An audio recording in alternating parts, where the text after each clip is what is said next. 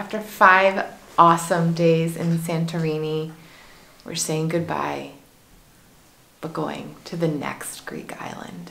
But first, we didn't even do a room tour, and apologies, but this is an amazing place. We have 2 lanais.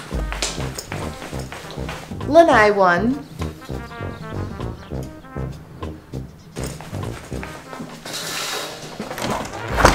Lanai 2.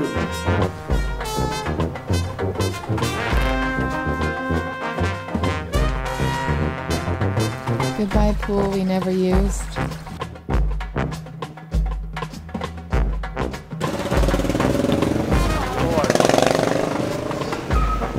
But as beautiful as Santorini is and how much fun we had, it is wildly busy today, and I'm kind of glad we are heading out. Traffic jams! Right now, all I can think about is just how much I'm going to miss hanging out with Tia and Shabaya. They're just the coolest, and it was really nice to be able to talk with people about YouTube, but also just to be able to make new friends in real life. Travel like this on the long term can be kind of isolating, or actually really isolating. You can feel lonely at times, even though we're together all the time. We feel like we're missing out so much at home. So it's just really nice to be able to connect with other people doing the same thing that we are, which is making videos full-time while also traveling full-time. There's just not a lot of people who know what that's like and can really understand sort of the difficulties and the good parts of it and be able to share that. Got our obligatory baked goods and snacks because we're headed to the bus stop to catch a ferry to Naxos. Way to say goodbye to our friends.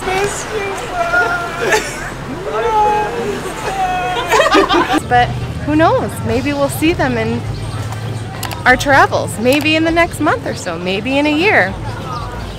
The bus is only €2 and it runs kind of just whenever the ferries are leaving. So you have to check actually at the Ferry bus stop to figure out exactly when it leaves. It's a cheap way to get over there, and I think it's a lot better than doing a taxi.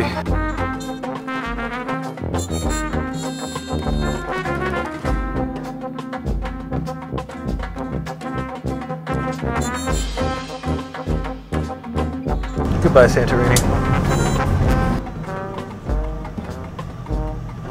After a 15-20 minute bus ride down a really steep cliff, I mean, the views are beautiful and dramatic. We're here and waiting at the ferry terminal.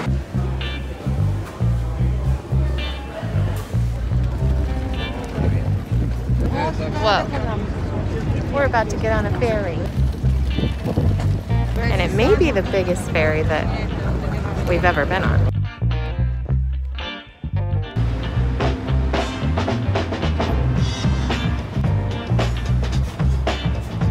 I can't believe they have big rigs coming off of this thing. And not just 1 or 2, like 6 or 7. What?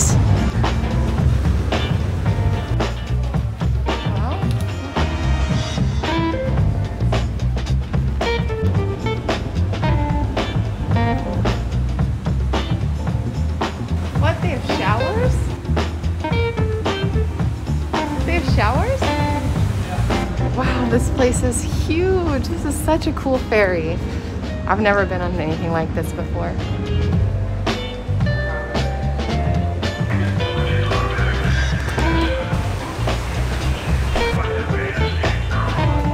of a protective mask is mandatory for the duration of the trip. This is the first ferry that I feel like I've ever been on where it's just set up for you to just lounge and honestly enjoy your experience here.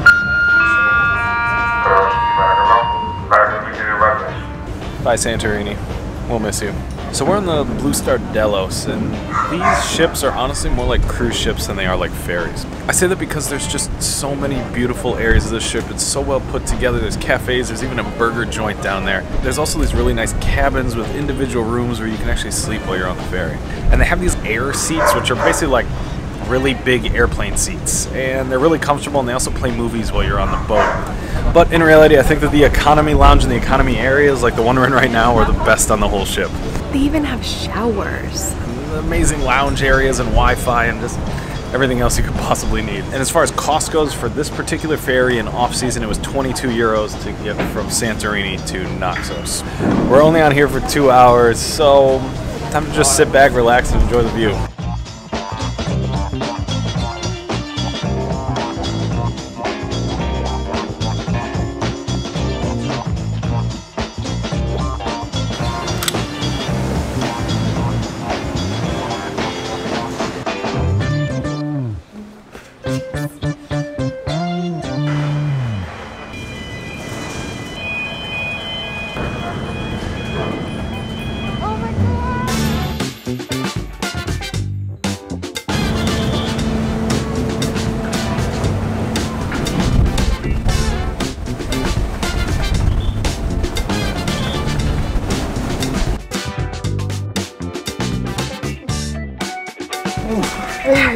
cold. Cold, windy. Very windy.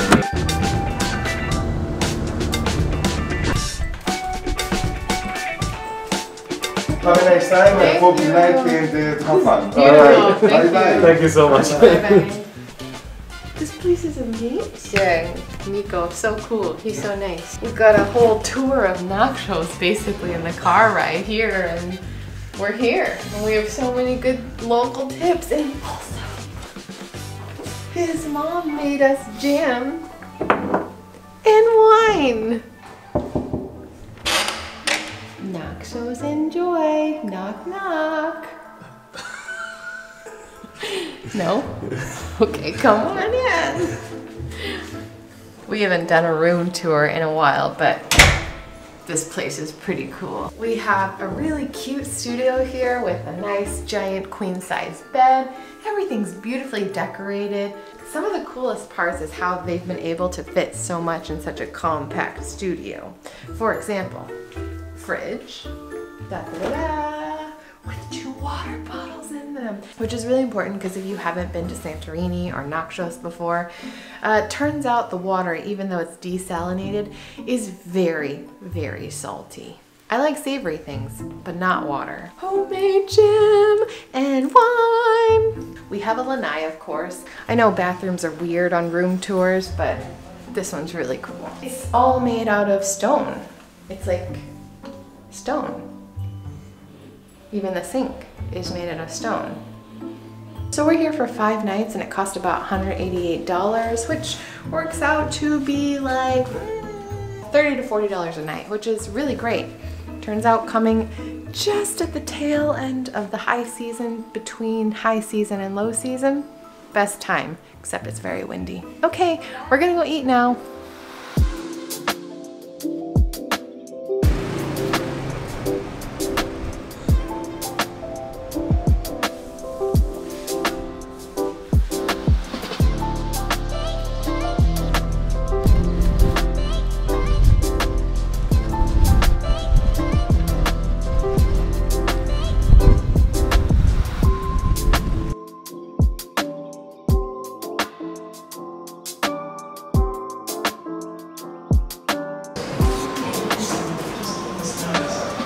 Another day, another gyro. This restaurant has different kinds of gyros. This one has beef in it and feta cheese, but more french fries because Jersh.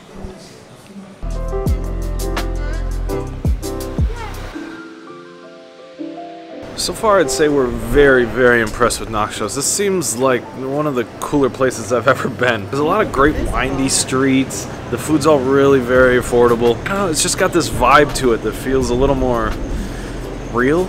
You can kind of feel like the whole town is in an almost celebratory mood because it's very much the end of their season. So for most of these people, they are done with work for the next 6 months in about 2 weeks from now. So I think they can kind of see the light at the end of the tunnel of what has assuredly been an absolutely insane high season. I'm excited to explore. So far, my favorite thing about this place though is seeing people in parkas. It's a little windy, but parkas? When in doubt, listen to Lisa. Right, Josh? Sometimes. Not often. This time. Are we recording? He's gotta let me know. Doggo. Knock, knock. Knock, knock.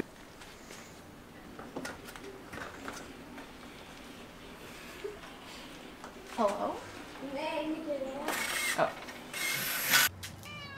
Hi, kitty. What do you got to tell us? So many things to say.